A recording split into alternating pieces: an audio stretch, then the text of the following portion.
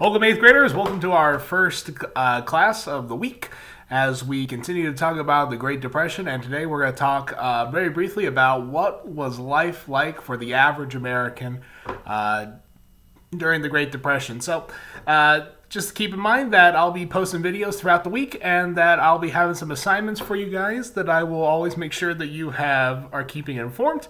As you go through the week, make sure you're staying up to date with Google Classroom. This is where I will be having all of my videos being posted, okay? If you haven't subscribed yet, make sure you subscribe. We will be posting videos pretty regularly, okay? So let's talk a little bit more about the Great Depression. More specifically, life in the Great Depression for the average American. Here's the one problem when you talk about average people. That's a really subjective term, isn't it? You probably describe yourself as an average person. I describe myself as average, okay? I'm an average American. And you know what the problem is? Is that like 80% of Americans would describe themselves as average Americans.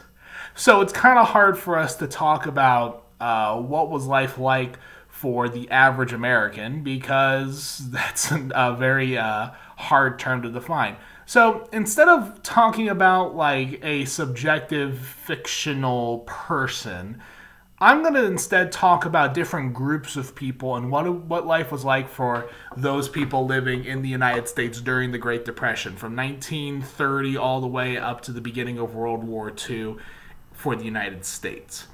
And let's talk specifically, to begin with the people living in the Northeast, specifically people living in places like New York and Boston, those big industrial centers of the North, Pittsburgh, Philadelphia, those sorts of areas. The problem with the Great Depression wasn't just that the stock market had tanked. It also led to businesses just closing. Of course, when any time a business closes, it's not just the fact that we're not going to get those different types of items that we enjoy in our everyday life. They also have hundreds and hundreds of jobs. And so when we talk about an unemployment rate during this point, the average national unemployment rate was 25%. 1 out of every 4 Americans. That's crazy. That is what made the Depression so great in a bad way and so unique, was that the unemployment rate was staggering compared to other financial crises. Problem is that that's the national average, 1 out of 4. Instead, what we should look at is some areas, especially in the urban areas, where people were being laid off in massive quantities. And so the unemployment rates in New York were much more severe. This would lead to homelessness. This would lead to bread and soup lines. Probably one of the greatest images of the Great Depression is the image of people lined up for miles and miles looking for soup and bread at bread lines.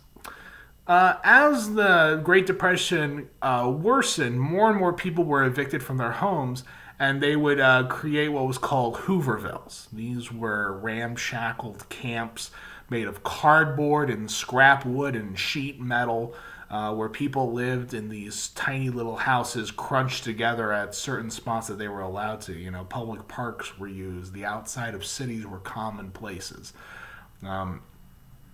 Also, what was very common in the Great Depression was people wandering. Great exoduses of people. This is actually, when we talk a little bit in a few minutes about farmers, this is what leads to one of the greatest American novels ever written, in my opinion. But people were looking for work. People were looking for jobs. And so life in this time period was greatly uncertain. So that's kind of like an idea of what you have for people in the industrial area. But let's talk a little bit about the people in agricultural areas. Well, it wasn't much better. For the most part, farmers in the United States were having a tougher time even than the people in the industrial areas. Why was that? Well, it comes down to World War I. During World War I, the majority of people had been, who were farmers, had been producing crops en masse for the war effort. Not only were they feeding American civilians, they were feeding American troops, but they were also feeding the allied countries that were fighting with the United States. And so what that leads to is that they're building more and more machines to harvest more and more crops, which means that they can sell it at higher and higher prices because demand is so high. Well, what happens when the demand goes away?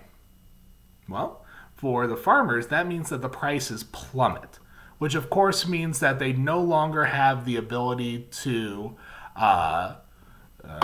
afford the machinery and technology that they had become accustomed to. And so a lot of farms were foreclosed on. What that means is that the banks started owning them. And so people were pushed out of their farms. Another huge event that coincided with the Great Depression was the Dust Bowl. And so the Dust Bowl was a result of a massive drought that took place over the course of several years, from the mid-20s all the way to the early 30s. What made it the Dust Bowl was that basically the topsoil of areas in North Texas, Oklahoma, Kansas, Nebraska, Iowa, all those big farming states, the topsoil was so dry and dead that the winds took it. And the Dust Bowl was characterized by gigantic dust storms that covered the Midwest. Homes would be full of dust. And I'm not talking about like maybe the dust that you see like on your windowsill. I'm talking about a home filled to the brim with dust. Dust going up 6 feet and covering the windows. It's so bad that it's almost like it's snowing with dust. Now, for a lot of people, you would probably say this is the end of the world. And there's very little incentive for staying in these Midwestern states. And so, the majority of them pack up everything that they own, get in their cars, and drive. Where do they drive? They drive to the only place they know that could possibly or potentially have work, and that's California. These people were called Okies. The majority of them come from Oklahoma. Oklahoma was one of the areas where the Dust Bowl was hit the most severely. However, Okies just became kind of like a term for the majority of people who were traveling, those agricultural workers. And this is where the novel The Grapes of Wrath comes in by John Steinbeck. If you ever get a chance, I would imagine that you guys will either read some you may have already read some Steinbeck with Ms. Bray, but if you ever get a chance, read some Steinbeck novels. It's one of my favorite authors. Steinbeck wrote The Grapes of Wrath, which is about families moving from Oklahoma to California and all the troubles that they had in the way.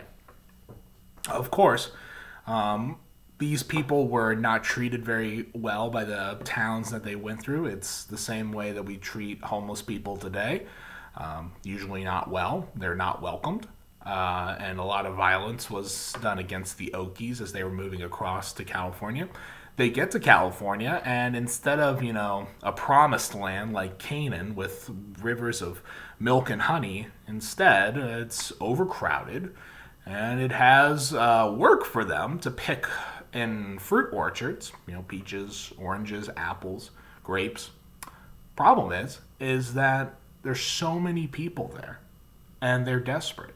And so these larger companies that were owning these orchards in California were able to get people to work for them without paying them much. So for instance, people would pick a basket of peaches and they get paid a quarter for their work. Now, a quarter had a lot more buying power back then, but still, it's very small wages for a whole day's work of picking peaches in the California sun. Basically, what we look at in this situation is people have a desperation. Now, a question that you might have to yourself, well, Mr. Happy, why didn't the New Deal solve this? The problem is that the New Deal, while making a lot of changes that become beneficial to the United States later on in its time period, is nowhere near enough to end the Depression. The Great Depression was an unprecedented economic disaster.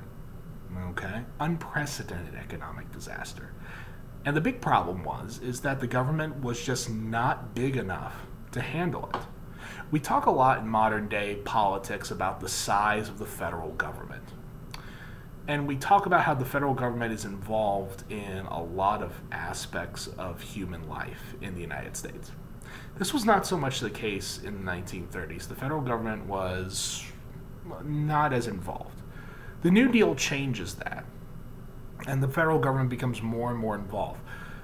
But basically what ends the Depression is World War II, the massive government spending, and the massive, most importantly, the massive employment opportunities that are needed for the war effort. What were some lasting effects of the Great Depression? Well, you have a sizable population shift. Huge population shift from the Midwest to areas like California. You have the beginnings of what's called the Rust Belt. Areas in Michigan, Indiana, Ohio, Illinois, Wisconsin, Pennsylvania, where manufacturing begins to move. For the most part, up from the Civil War all the way up to the basically 1970s, manufacturing jobs were widespread throughout those Midwestern states. Eventually those leave. In the Great Depression, you see some of the first really big movements of those to cheaper areas. Another big part of the Great Depression is, and a great lasting impact of the Great Depression, is the desire for people to have the federal government get involved. When disasters strike, in modern day America, we look at the federal government for their response to a disaster. What is the president going to do? What is Congress going to do? They need to do something, right? That was different. That was a very different mindset back in the 1930s. People didn't really see the federal government as that being their job.